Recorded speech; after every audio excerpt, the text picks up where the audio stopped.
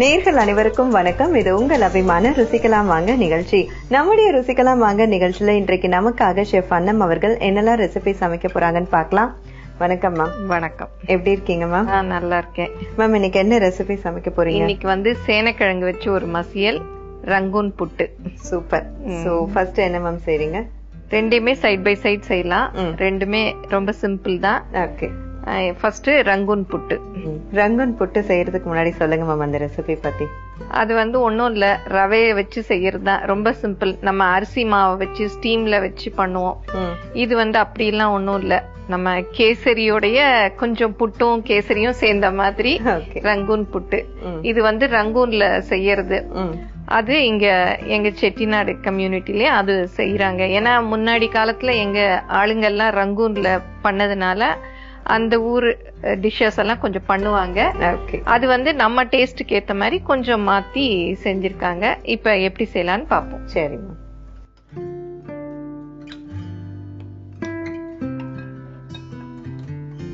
இதுல கொஞ்சம் நெய் போட்டுக்கணும். கொஞ்சம் தண்ணி காஞ்சிட்டோம்.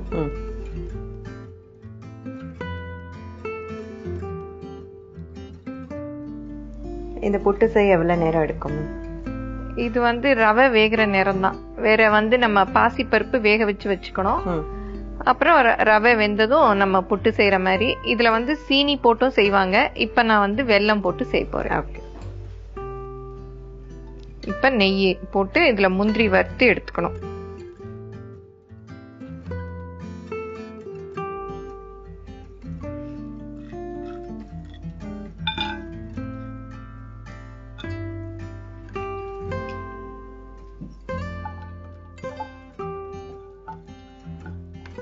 இந்த வறுத்து எடுத்துட்டு இந்த நெய்லயே ரவையும் தேங்காயும் வறுத்து எடுத்துக்கணும். அதுக்குள்ள இந்த அடுப்புல பால் காய்ச்சிக்கலாம்.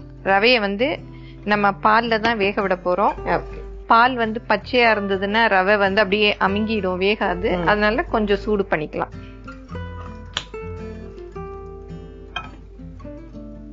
இப்ப நான் 1 கப்பு ரவை இதுக்கு எடுத்திருக்கேன். அதுக்கு 1.5 கப்பு பால். ஏன்னா நம்ம தண்ணி ஊத்தல, பால்ல தான் வேக வைக்க போறோம்.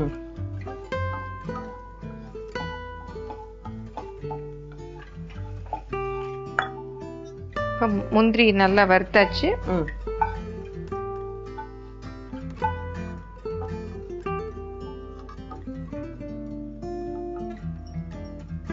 இப்ப ரவை அடுப்ப குறைச்சு வச்சுக்கணும். அந்த தேங்காயும் கொடுத்துரும்.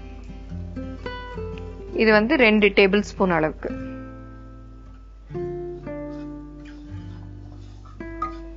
நல்ல வாசம் வர்ற வரைக்கும் வறுத்துக்கணும்.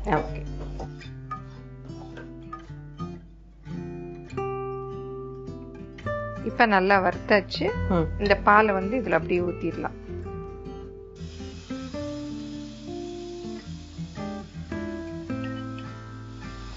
இத அப்படியே ஒரு மூடி போட்டு வேக விட்டுற வேண்டியதான். ரவை நம்ம வறுத்திருக்கோம், அதனால சீக்கிரம் வெந்துரும்.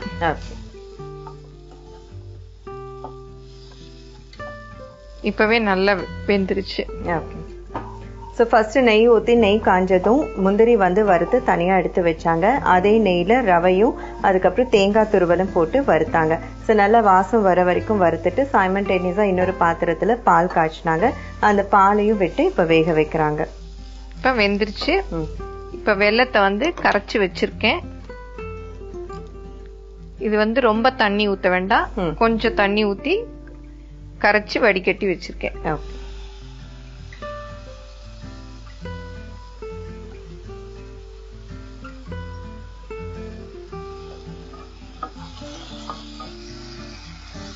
அடுப்பை குறைச்சி வச்சுக்கலாம். இப்ப பாசி பருப்பு வேக வச்சிருக்கோம் இல்லையா, அதையும் போட்டுக்கணும்.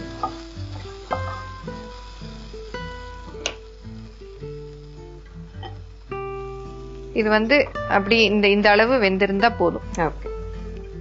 ரொம்ப குழைய எல்லாம் வேக வேண்டாம், 3/4 பங்கு வெந்திருந்தா போதும்.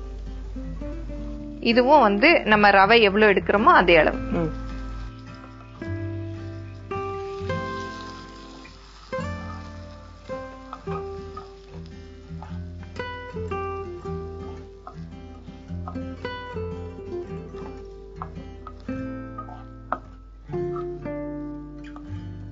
கொஞ்சமா ஏலக்காய் பொடி,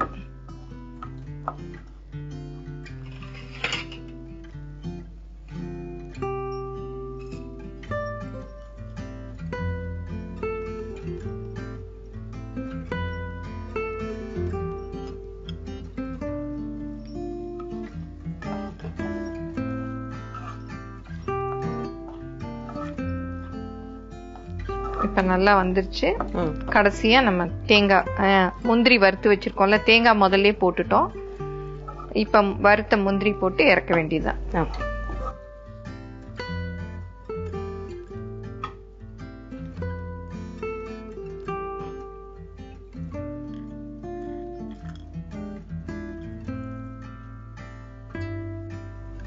ரொம்ப சீக்கிரமா செய்யக்கூடிய ஒரு ஸ்வீட். ஆமா, ஒரு பாரம்பரியமான ஸ்வீட்டும் கூட. சமம் அடுத்து மசியல் பண்ணலாமா? மசியல் பண்ணலாம். இது ஃபர்ஸ்ட் அடுப்பு ஆன் பண்ணிக்கணும். ஓகே.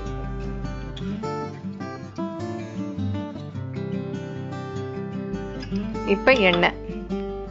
நம்ம ஃபர்ஸ்டே வந்து சேனக்கிழங்கு வந்து அவிச்சு அது தோலெல்லாம் எடுத்துட்டு நல்லா குக்கர்ல ஒரு 3 விசில் வரைக்கும் அவிச்சு வச்சுக்கணும்.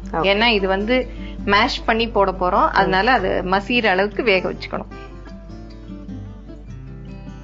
இந்த மாதிரி மசியலுக்கெல்லாம் கொஞ்சம் எண்ணெய் நிறைய ஊத்துனா நல்லா இருக்கும். இப்ப வந்து இது ஒரு 4 டேபிள் ஸ்பூன் அளவுக்கு எண்ணெய் ஊத்திக்கிறேன்.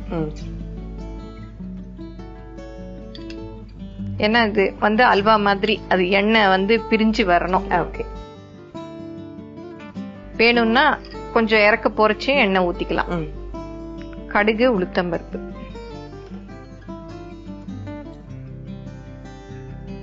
இது வந்து ஒரு 1/2 டீஸ்பூன் அளவுக்கு.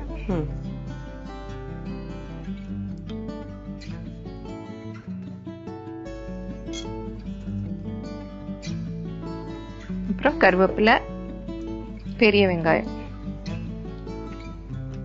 பெரிய வெங்காயம் இந்த மாதிரி நறுக்கிக்கணும். சின்ன வெங்காயம் இருந்தாலும் பொடியா நறுக்கி போட்டுக்கலாம், நல்லா இருக்கும்.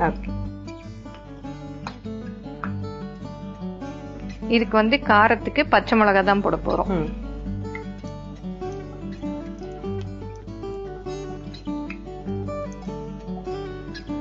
கடுகு பொரியணும், அதுக்குள்ள நம்ம மேஷ் பண்ணி வச்சுக்கலாம். அத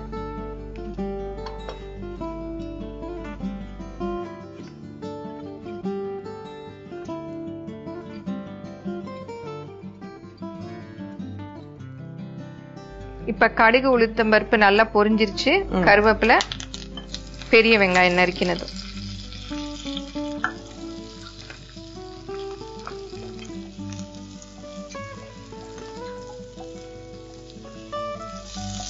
பச்சை மிளகாய், ஒரு இது காரத்துக்கு ஒரு 6 பச்சை மிளகாய், பூண்டு வந்து ஒரு 4 பல் ஃபைனா கட் பண்ணி போட்டுக்கலாம், இல்லட்டா தோலோட நச்சிட்டும் போட்டுக்கலாம். ஓகே.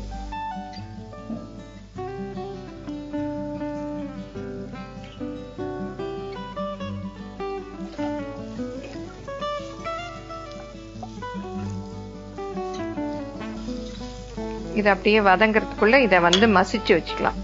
இது வந்து 1/4 கிலோ சேனக்கிழங்கு. இதே மாதிரி கருணக்கிழங்கு வச்சும் பண்ணலாம்.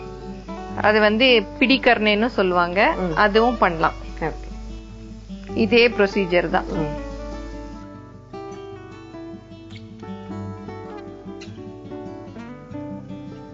இது வந்து சாதத்துக்கெல்லாம் ரொம்ப டேஸ்டா இருக்கும். சாதத்துல வெறும்னா கூட எண்ணெய் ஊத்தி இத போட்டு பிசைஞ்சு சாப்பிடலாம். ஓகே.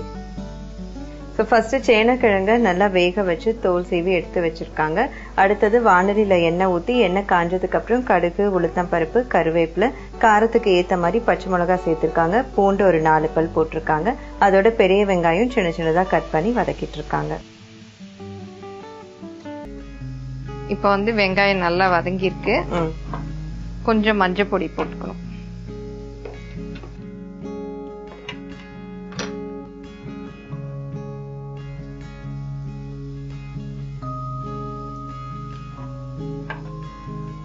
கொஞ்சம் உப்பு.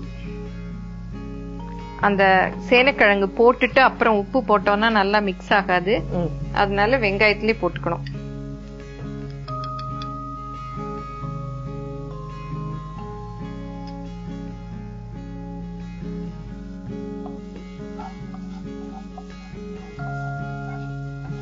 இது இந்த வெங்காயம் நல்லா வதங்கணும்.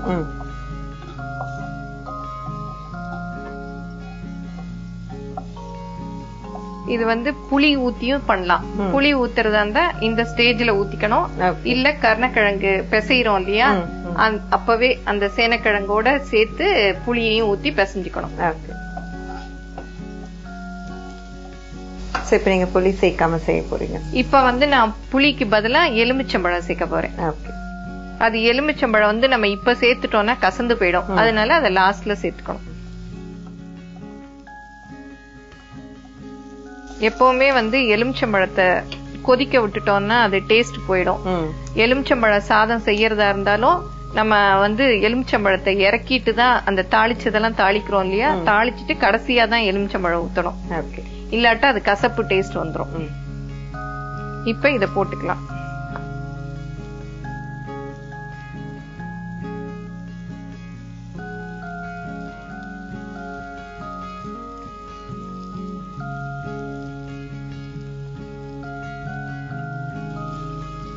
இத நல்லா இந்த வெங்காயத்தோட மிக்ஸ் பண்ணி விடணும். இங்க சென்னையில எல்லாம் உருளைக்கிழங்கு புட்டு இந்த மாதிரி செய்வாங்க. அதுவும் இதே மெத்தட் தான். உருளைக்கிழங்கு வேக வச்சு, ஆனா அதுக்கு லைம் ஜூஸ் புடிய மாட்டாங்க. அதுவும் நல்ல டேஸ்டா இருக்கும்.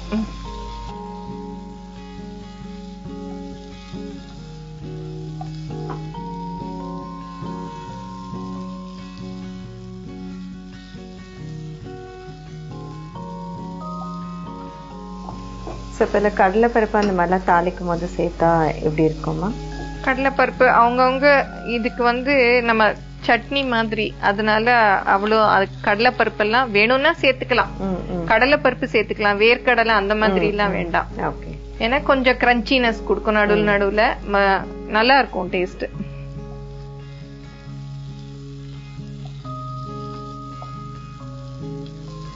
இத அப்படியே கட்லெட் மாதிரி கூட பண்ணிக்கலாம். இல்ல இத அப்படியே உருட்டி வச்சு கடலை மாவுல போண்டா மாதிரி கூட செஞ்சுக்கலாம்.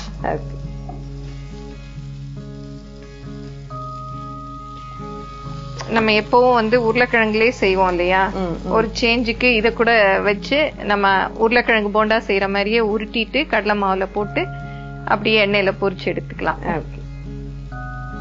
இப்ப ஆல்மோஸ்ட் ரெடி ஆயிடுச்சு.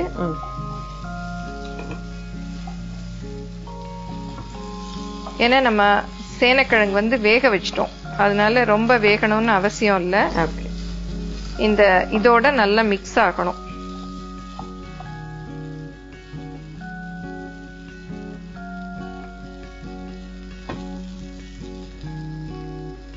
இப்ப நல்லா வெந்துருச்சு. அடுப்புல இருந்து இறக்கி லைம் ஜூஸ் புழிஞ்சிடலாம். இதுக்கு இது நல்ல பெரிய எலுமிச்சம்பழமா இருக்கு, ஒரு பாதி இது போதும். அப்புறம் பத்தலைனாலும் வேணும்னா இன்னும் கொஞ்சம் புழிஞ்சிக்கலாம்.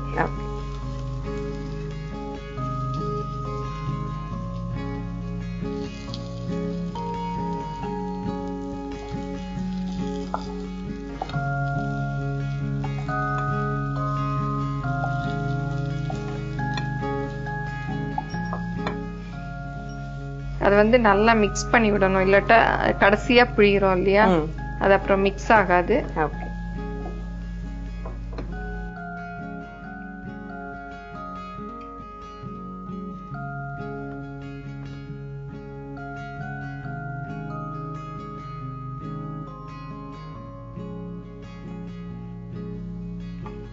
இப்ப ரங்கூன் புட்டும் சேனைக்கிழங்கு மசியலும் ரெடி ஆயிடுச்சு. எப்படின்னு பாரு. Thank you ma'am. ஸோ 2 ரெசிபி நமக்காக சமைச்சு கொடுத்துருக்காங்க. இப்போ என்னுடைய சுவையெல்லாம் எப்படி இருக்குன்னு பார்க்கலாம். ஃபர்ஸ்ட் ரங்கூன் புட்டு டேஸ்ட் பண்ணி பார்க்குறேன்.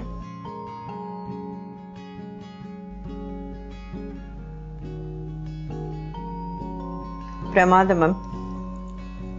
ஸோ அந்த பயிரோட சேர்த்து ரவை சாப்பிட்றது ரொம்ப டேஸ்டா இருக்கு அண்ட் டிஃப்ரெண்டாகவும் இருக்கு.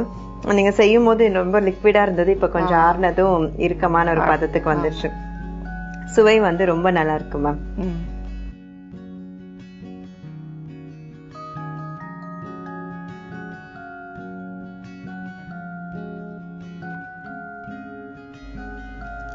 சம பூரிக்கெல்லாம் கூட வச்சு சாப்பிட்டுக்கலாம். ரொம்ப ஆமா ரொம்ப டேஸ்டா இருக்கு. அண்ட் ஈவன் நீங்க சொன்ன மாதிரி வெறும் பிளெயின் சாதத்திலே கூட குழந்தைங்களுக்கு பசஞ்சு கொடுத்தோம்னா நல்லா இருக்கும். அண்ட் 2 ரெசிபியோட டேஸ்டும் ரொம்ப நல்லா இருந்து ma'am. Thank you so much. Thank you.